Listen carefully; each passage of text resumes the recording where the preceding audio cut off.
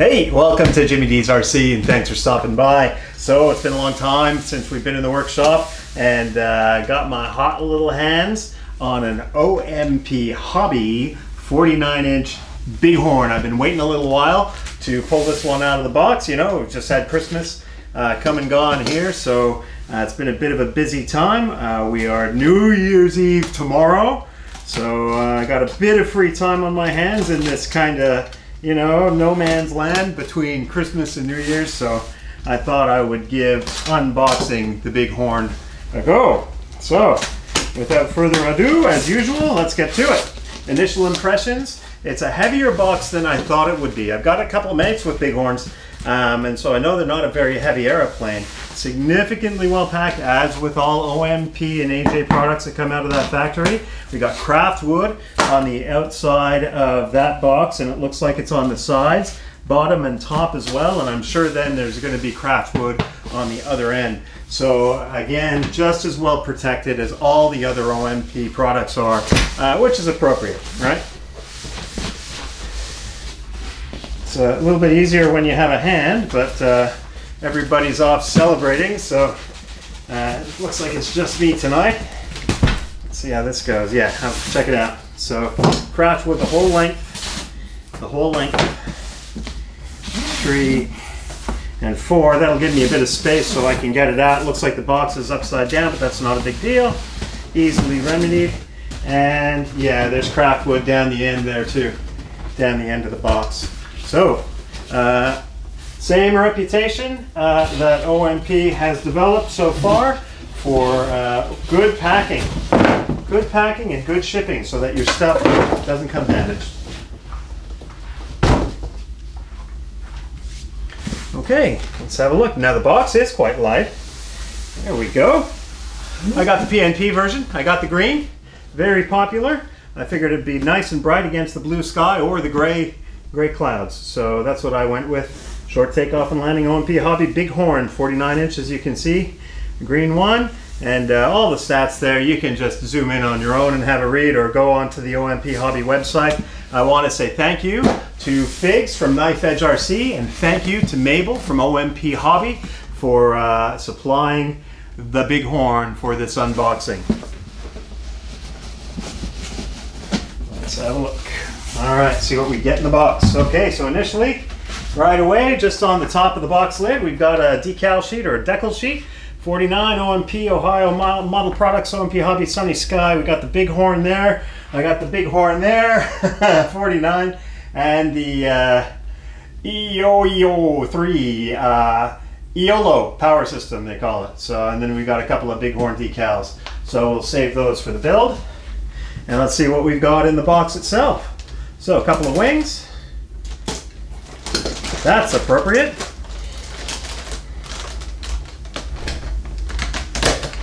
Gotta be careful so I don't cut the tape or cut the covering while I'm cutting the tape.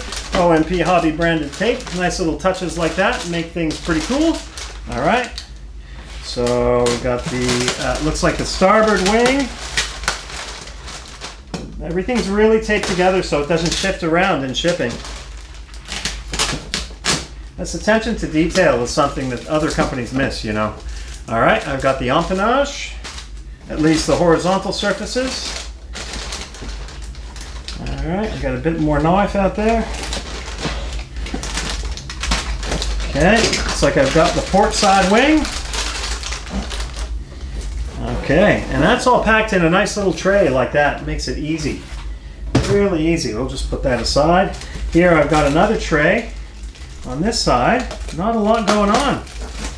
Not a lot going on. So, you know, if you built a couple of the AJ lasers as well. I also got those from the same group, because they're built in the same factory out in China. And boy, they're really well built. But the AJ does take a lot more putting together or assembly. Let's say. There we go. We've got our undercarriage, wheels already attached. And here, what do we have here? Let's have a look. What else do we have? Can we knock that out without damaging it? That's the key, eh? It seems to be taped. Maybe even glued. No, it's taped on. There we go. All right, looks like I've got my rudder there. And then some hardware, push rods. Anything else? Nope, it's just all in the bag. Another tray. And then I've got my fuse. Fuse, motor attached. Again, really well taped down. I've got my propeller I can see. Let's take a lot of care not to cut the covering when you're dealing with the balsa model. Alright, see, they've used some double-sided stick for this foam.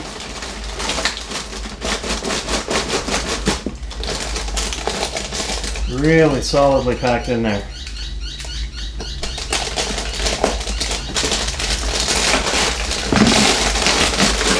There we go.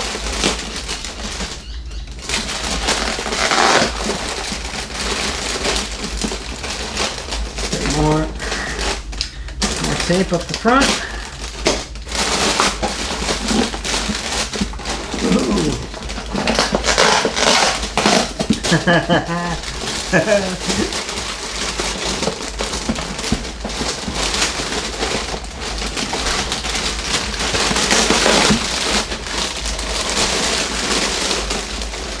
All right, I can see where it's sticking right there.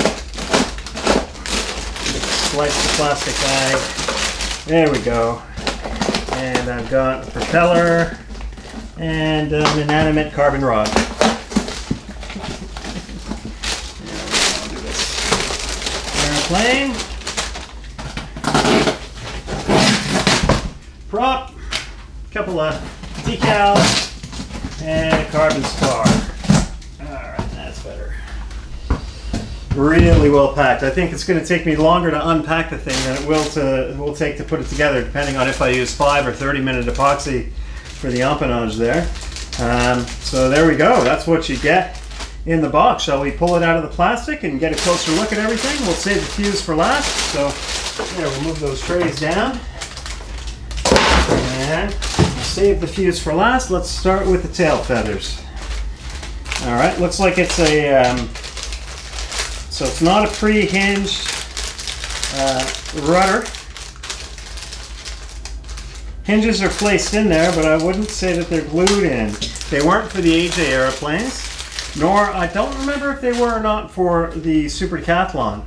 That is, of course, an OMP Hobby Super Decathlon you see up there. Also comes in green now, so nice airplane. RCGus put a link in the description to his channel. He just got himself one of those ones in green. Said he's going to bring it to the club tomorrow, so pretty interested. Hopefully we'll get this up and running by tomorrow. We can have a fly, and he can have a fly with his Super Decathlon. Okay, it looks like these are C8 in on the one side, so those, I'm giving it a solid pull, and those are in. Those are already glued into the rudder. But of course, if you're going to buy the kit, double check, man, because that would suck, wouldn't it? Oh yeah, Jimmy D said they were fine, and they don't turn out fine. So always a good idea. But if you're a modeler, I don't have to tell you that. I'm telling you stuff you already know. All right, all good. It's nice. In the bin. What's this little hardware kit? It's not a lot of hardware involved, just a few push rods by the looks of it, and some double-sided, or sorry, adhesive-backed Velcro. I guess that's for my battery. I tend to use shelf liner, not Velcro for my batteries anyway, because I find it's easier. I just strap them down good and tight, and that's the way I do it. And I've got some servo trays by the looks of it. A couple of servo trays, a couple of push rods, screws, and washers. All right, and then here I've got my spar. Don't cut yourself. Might use scissors for that. It'll be easier. Oh, there we go. Next she comes. Get rid of the plastic. Got my Sunny Sky propeller, yellow. These sound wild. They're so cool when you really rev it up. I find on my buddy RCGus's Bighorn, and then also on the Decathlon. Very cool prop. There we go. Comes with some decals, Sunny Sky decals as well. Put those with the other ones. And there's your propeller. And this is a 12 by 6.5. 12" by 6.5 coarseness, I guess you'd call it. All right, let's do the empennage.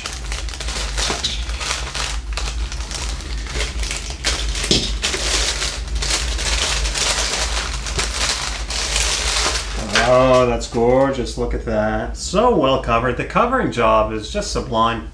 I've mentioned this a few times on different unboxing videos with OMP stuff and AJ stuff. I could never do a covering job like this. I mean, gee, you know, and I covered, oh gee, started with my, God, my Eagle 2. I forget, that was a Carl Goldberg. I think I had an Eagle 2, then I had a Tiger 2. I did another Eagle 2 for another guy, an older guy at the flying field. I built it for him and covered it for him. And then I built some kind of flying boat. I don't even remember what it was called. It was for the same guy. I didn't build it, or I didn't fly it, but I built the thing for him and I covered that for him as well. And then I had a Tiger, and I did covering on all that stuff. And then I got that Spitfire that's on the channel. You can see that early days of the channel, where you see me doing the covering. So I've done a fair amount of covering, not a whole heap, but a fair amount. So it's at about 5, that's 2, 3, 4, 5 airplanes, yeah. And countless repairs as well. I couldn't cover like that. There's just something about how they get their edges, you know, their leading edge, and just the overlap around the side, and their corners are just so precise. And mine were always a little wrinkly and a little, you know, the lines were a bit wobbly. So I don't know if they have special tools or jigs or what, or they're just really good at it because they do so many of them. But better than I could ever do, that's for sure. There we go. I've got my starboard wing. Big, huge aileron surface. Big, huge flap surface. Pre-hinged. Nice and solid. Giving it a good solid tug. That's gorgeous. All right. Take off this. We'll have a look at the servos and control horns. There we go. So this is an OMP Hobby. It looks like an S65, SG5 servo. There's a number there, but I don't have my glasses, so I can't read it. Yeah, took the I took the plunge. I went to the optometrist just before Christmas, and he said, "Guess what you need? Reading glasses, my son." I said, "Why are you calling me son? You're 20 years younger than me." Anyway, there we go. And we got looks like a nylon.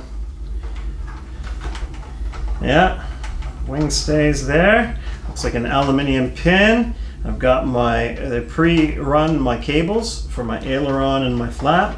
And I've got a nylon screw to hold the wing on. But, you know, I mean, with the Decathlon, I never take the wings off. I don't suspect I'll ever take the wings off with this. And you gotta plug in servos, unplug servos, you know, I don't... It's a bit of a pain with my Warbirds, which I do have to take the wings off of to transport, that are a bit bigger. Anything bigger than 1500 mils won't fit in my car without the wings off. So it'll be nice to have another smaller plane, a 49. I can just, you know, pop it in the back and make sure it's not going to roll around on me, and then away I go to the flying field. It'll be nice to have something that can do anything, short field takeoff and landing, capable, you know, point it where you want it to go, apply power, and it goes there. So yeah, I'm pretty excited to get this Bighorn in the air. I've been looking at them since they started to advertise them 2 years ago, and finally got my hands on one. So yeah, pretty cool. Being a fan of Warbirds, it's you know, I tend to hesitate to buy anything that isn't either scale or, you know, World War II era. All right, same on this side. Again, beautiful covering job. Yeah, SG5 servo for aileron. I didn't check, is that the same? Yeah, that's the same servo for the flap as well. All right, and we've got our control horns pre-installed. I didn't mention that before. Nice and solid, and they've covered right into the hinge. Very clean covering job, right into the hinge and around the inboard side of the flap, inboard side of the aileron, outboard side of the flap, outboard side of the aileron. inboard side of the flap. It's all just so nicely done. Attention to detail is great. This looks like that's going to be a ball linkage. Yep, ball linkages for ailerons and for the servo arms as well, and flaps. Everything's balls. Everything's ball linkages. All right. And wheels on the carriage, down and locked.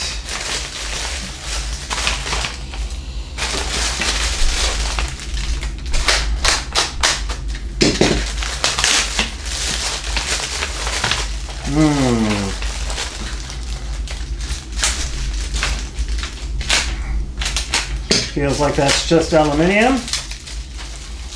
That's good. If it bends, I can bend it back easily. Not very thick.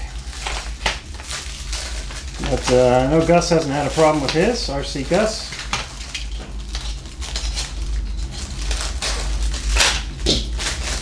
Alright, I might just get the scissors out and cut that so I don't slice my fingers.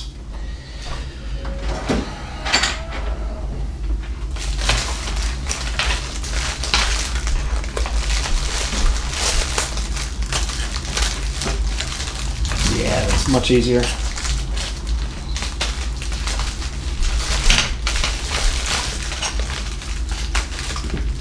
Beauty.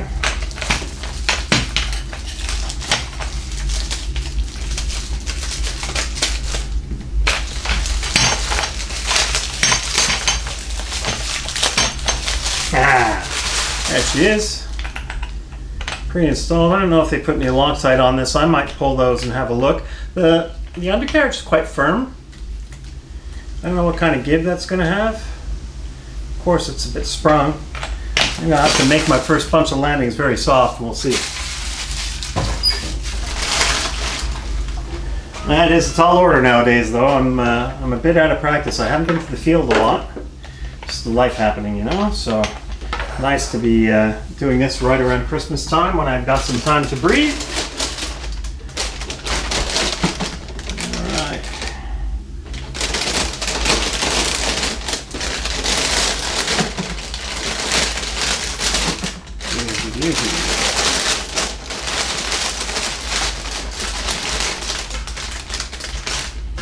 Okay, so right away I see some of the pin striping. The tape is pulling it off, so I'm gonna revisit the pin striping here with my iron before I go flying with it, and make sure it's well and truly attached, because I don't want that coming off while I'm in the air. Ah, there she is.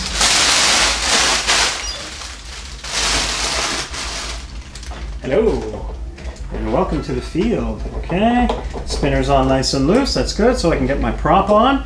It looks like I've got my 2 servos for my tail surfaces already attached and ready to go. Fabulous. Here I've got my hatch. Now the hatch does blow off the Decathlon a fair amount, so I've lost 2 hatches on those Decathlons. That was before they installed. I think they've got like a latch now to keep it solid rather than just the magnets. Gus doesn't have a problem with his blowing off because you got this vent on the Bighorn, whereas the Super Decathlon doesn't have the vent. But I have cut it in, as you can see. I've cut one in there. Not quite enough, and so you also are recommended to burn out these 2 holes up the back, and it's still not quite enough. On really aggressive negative kind of torque and gyro maneuvers, like going for like an inverted spin into like a knife edge spin, I have lost the top hatch, so I've just put epoxy around the edge of it because it just makes it easier to pull the wings off, and because I don't pull the wings off, it's not a big deal. Just leaving it there, epoxy. Back up she goes. There we are. All right, let's have a look, have a feel. Yeah, just glue, just magnets here, so I think I'm probably going to do the same thing. I'm probably going to epoxy that one on so it doesn't come flying off. with all the crazy maneuvers I'm going to do. Really well appointed, as with all OMP Hobby and AJ aeroplanes on the inside. Everything's already pre-run. We've got that tube on the inside where your elevator and rudder servo cable are already attached. ESC is already in there, motor's already in there. I can't read what motor it is. We'll check the specs on the website. I'm sure it's all there if you're interested in it. But hey, pretty happy with this. We'll see about putting her together next. I don't know, it doesn't look too much more like it's, there's actually less to this than there was with the Decathlon, where you had to get those struts bent up and screwed in just right, and a lot more Loctiting, I think, with all the screws there. So we'll see how we go with this one. I expect it should be together in maybe an hour at most. So pretty excited about it. Thanks for watching the video. Please click subscribe and like if you enjoyed what you saw today. And stay tuned to the channel. We'll be showing you this girl on its maiden in the next couple of days. Thanks very much. All the best. Take care.